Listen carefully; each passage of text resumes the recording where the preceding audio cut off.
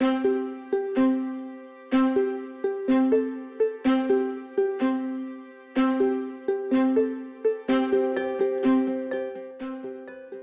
name is Sam Hutzel, and I'm a product design engineer for Oregon Saw Chain. So with this project, we set out to take one of our premier saw chains and make it even better.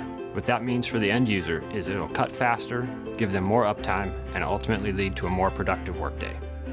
As we approached the engineering, we realized very quickly we would not only have to re-engineer the chain itself, but completely reinvent the way we manufacture that chain. At the heart of the redesigned chain is a reshaped cutter. It gets cut wood out of the way faster, so you're not recutting wood chips.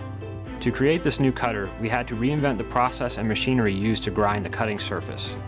The result is a chain that works more efficiently and is sharper out of the box every time.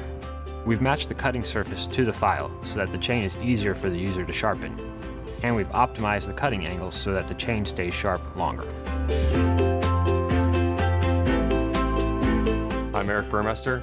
I'm the engineering manager for Oregon Forestry Products. We really wanted it all. We wanted a lighter product as well as one that was both stiffer and stronger.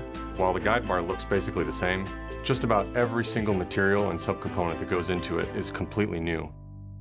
What makes the bar lighter is essentially the replacement of the core steel laminate with a lightweight aluminum alloy, which is really important for the customer because they don't have to lug around as much weight. They're less fatigued at the end of the day.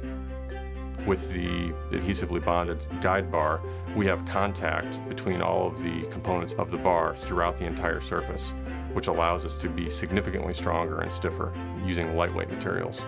We've consulted with some industry experts in the bearing arena and found that with the application of some improved materials, tolerances, and some specific manufacturing processes, we can significantly extend the life of our nose components.